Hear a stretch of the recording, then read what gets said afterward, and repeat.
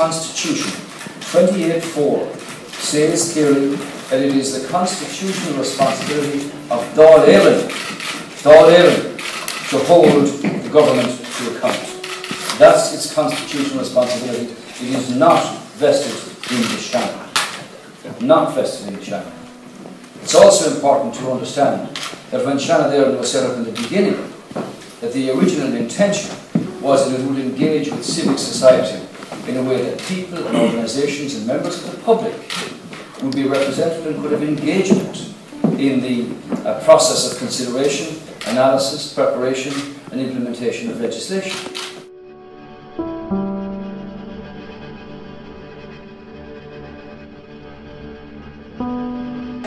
What surprises me is like there are so many people protesting in small groups here and there, and I think, why don't they unite? Why don't they come all together as a big protest? Welcome to Seanad Éireann. The first Seanad sat on the 11th of December 1922. The members of Seanad Éireann are referred to as senators.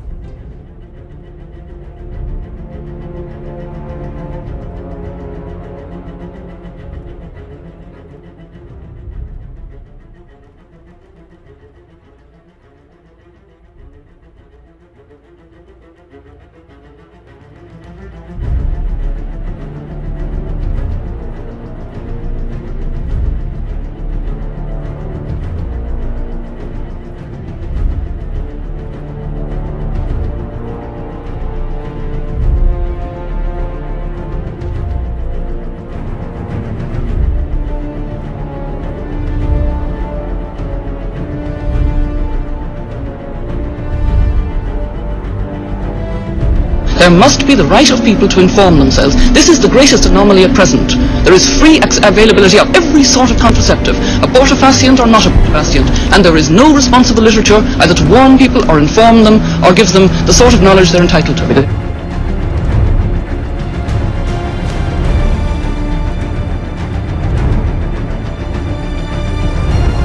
This is the extinction of the Senate. This is force majeure. This is a power grab, and I'm honoured that I was the first person to show it, and I demonstrated through all the subterfuge of government in concealing the power grab to be able to impeach the President and impeach the Supreme Court as well, and they will get rid of this House at their peril.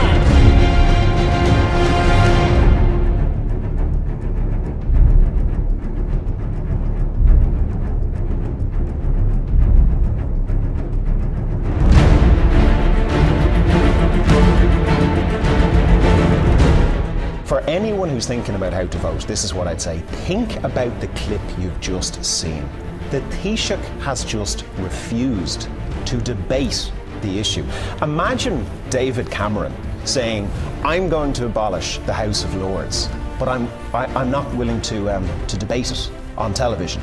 Imagine Barack Obama saying, I am going to ask the American people to abolish the US Senate, but I am unwilling to debate that issue. And by the way, if you don't do what I tell you to do or do what I ask you to do, I'm telling you right now, I'm not going to make any of the changes we could make to improve it. You don't really need to know more than that. There are good arguments on both sides, but that is enough for me. If you as Taoiseach are unwilling to debate whether or not we take away one of the two houses of our democracy, then there is something deeply, deeply suspicious about what you're trying to pull off, in my opinion. Yes. The banks have taken our lives. They've got to pay according to our society and according to our constitution, because our constitution empowers the individual in every way, shape and form. We are above the government, we are above the law, we are the law. If the Irish people ever stand into that power, they will be a force to be reckoned with. And I suppose I really wanted to use this to suggest to people that the constitutional reform that's coming down the track, say no. At this stage, this government, we couldn't trust them with anything. Anything they've said to say yes to, we should say no to. And keep doing that every step along the line. Don't change our constitution, it's the best in the world. What we need to change is our attitude towards it and to stand into it. Okay. But we work in a different way. Absolutely. We're not the kite and stuff, the rubbish that goes on in the Dáil. where most of them throughout their entire careers, the poor creatures, they go in with ideals and they're left there pushing a button. Absolutely. Or walking through a thing and doing what they're told, and they're not allowed to open their gob unless they're told they can. In the Senate we argue, we persuade. I've had 3 or 4 bills withdrawn, I've had them altered, I've had amendments, so have all my colleagues. That's the way we do it. And when it comes to the referendum, being honest with you on the Shannon, I hadn't made my mind up until Enda Kenny came out and asked me to vote yes. I'll be voting no! And I want all you to vote no! I'm all you to say to Enda Kenny, up yours, Enda, you're coming to an end. We're going to bring you down, no matter how long it takes.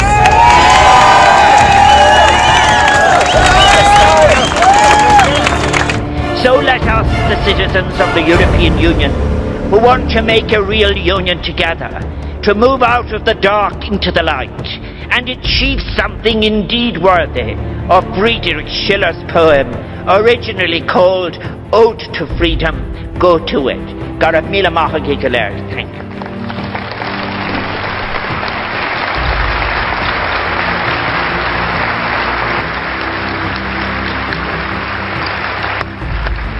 The people of Ireland expressed their own welcome in the streets, but the Parliament of the nation spoke for the nation too, in a ceremony simple but unique. For the first time in the history of the state, the two houses, Dail and Seanad, sat together.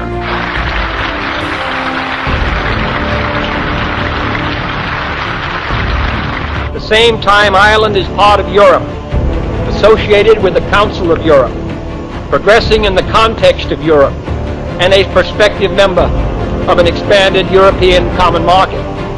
Thus, Ireland has excellent relations with both the old and the new, the confidence of both sides, and an opportunity to act where the actions of greater powers might be looked upon with suspicion. The central issue of freedom, however, is between those who believe in self-determination and those in the East who would impose upon others the harsh and repressive communist system. And here your nation wisely rejects the role of a go-between or a mediator. Ireland pursues an independent course in foreign policy, but it is not neutral between liberty and tyranny, and never will be.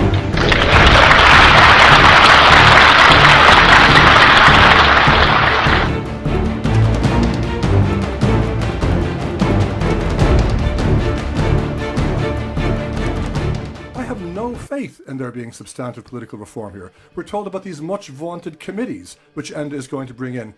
Good Lord, how serious is he about the committee system? A country that is a bailout program, that is bankrupt, that had the IMF and the Troika knocking on the door, and he kicked the only international banking and finance expert off the finance committee? Was it because he was bad at finance? No, it's because he disagreed with him on abortion. A country that is critically dependent on our food sector, the only food scientist, trained food scientist, that there was on the health committee, which is responsibility for food safety, at a time when we had a major food safety scandal involving contamination of our meat supply, kicked off because he had the temerity to insist that Enda stand up to his written in black and white pre-election promise given to every constituent in Roscommon that the A&E in Roscommon Hospital would be kept open.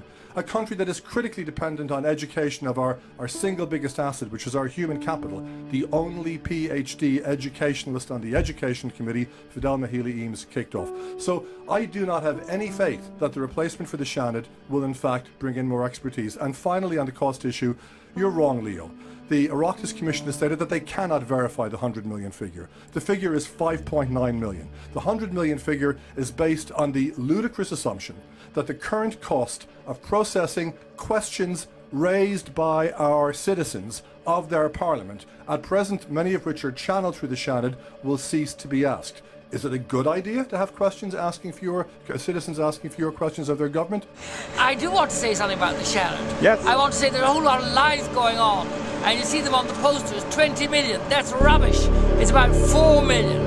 And in fact, if you take into account the salaries, the maintenance, all these other things that weren't added in, we're probably going to have to pay to abolish the Seanad. It'll cost money.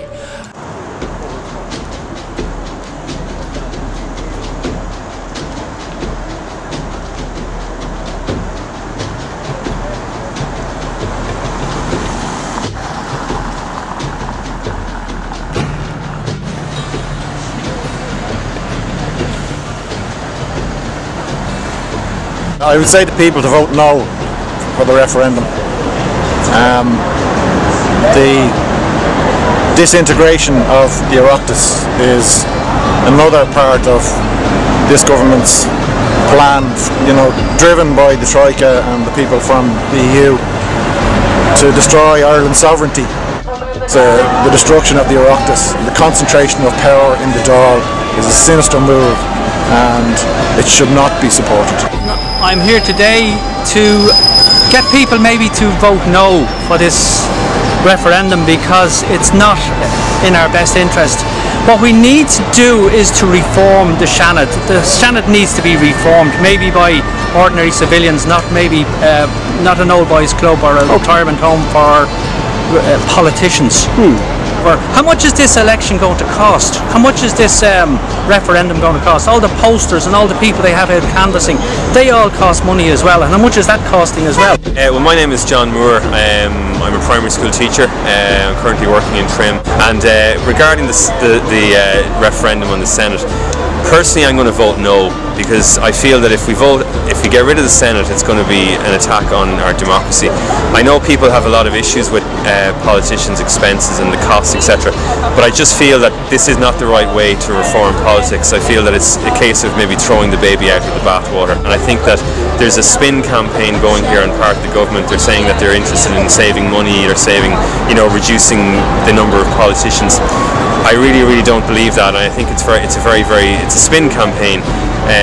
As I say, the Senate has a very important place in our democracy, and it was set up like at the turn of the Republic, and it has become something that it was never meant to be, and that's what we need to do. We need to bring it back to what it should have been at the very beginning. If he wants us to vote no, he'd actually come out and make his case. Because he's not doing that, I'm voting no, because I suspect that he actually can advance a good story for it. It definitely needs to be reformed. We don't need to actually get rid of it, but we need to have an understanding that if we vote yes, we could be actually centralising more power and control into fewer hands. I like the idea that centralisation shouldn't exist. We should always keep things decentralised, so nobody can ever take over, whether it be a despot or a tyrant. We could always have a separation of power where people can actually live peacefully and be accountable for all their actions. Okay, thanks very much. I think we should all vote no.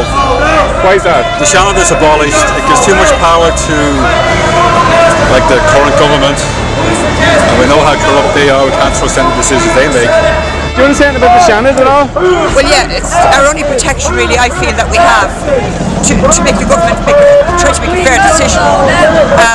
If we close down the Seanad, the government can literally do what they like. We're basically crippled. So, I mean, reform the Seanad. There's absolutely no way. Vote no all the way. Vote no and keep the Seanad. Yeah, basically, I'm asking people in the up-and-coming referendum on Friday to vote no. I don't agree with the Seanad in its current form. However, I think getting rid of it is giving more power to the people who are making decisions to destroy our lives on behalf of the banks, i.e. Enda Kenny. In the up-and-coming referendum, you're going to be asked to vote to get rid of a very important part of your democracy. We want reform, not abolition. We want to keep the Senate. We want to make it more democratic. We want you, me and everyone else to be able to vote on who goes in there. The Senate is an important part of our democracy.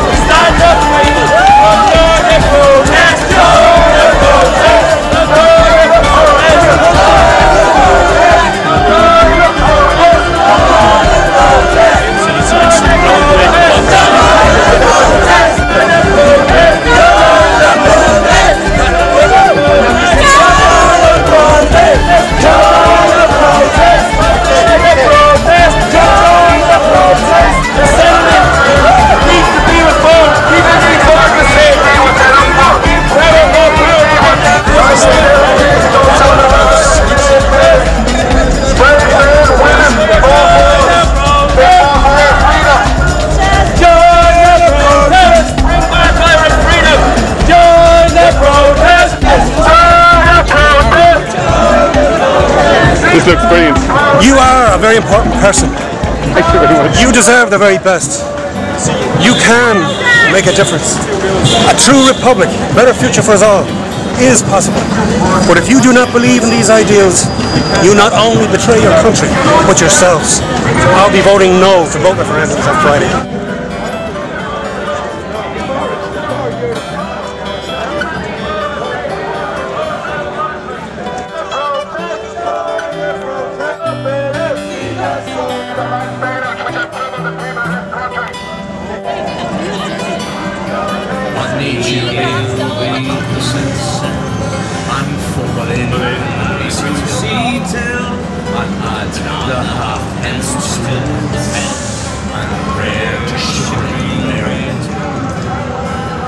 Try tomorrow from the bone. Men say romantic Ireland, it's dead and gone. It's with O'Leary and in the grave. Romantic Ireland, it's dead and gone. I'm in the grave. Thank you. Yet they were all a different kind. The names that still your childish play. They have gone about the world like wind. But little time have they to pray.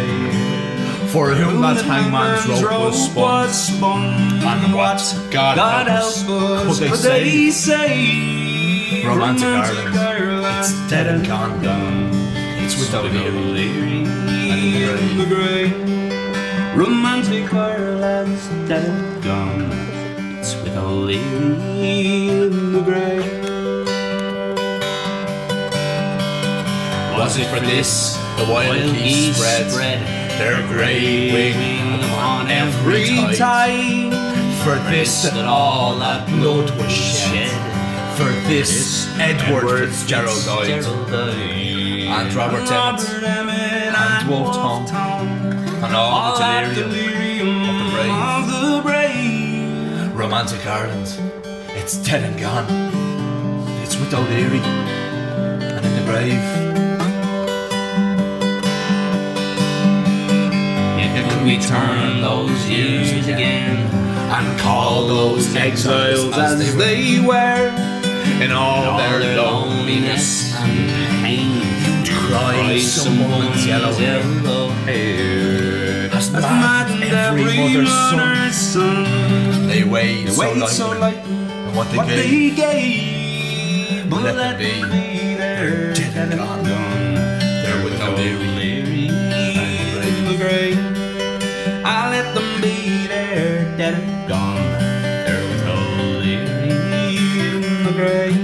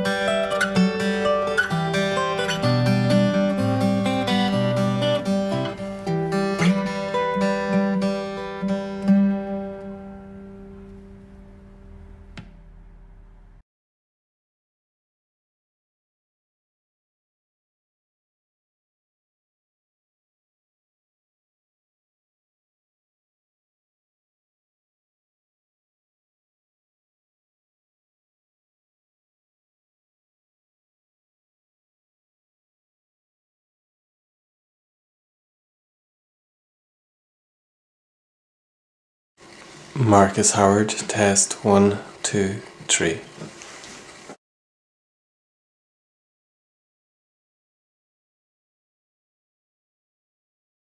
Not only that, I had to laugh when I saw the Labour Party poster which said, one country, one people, one parliament. No problem. Did you ever hear that rhythm before? Hello, ein Reich, ein Volk, ein Führer. No, thank you.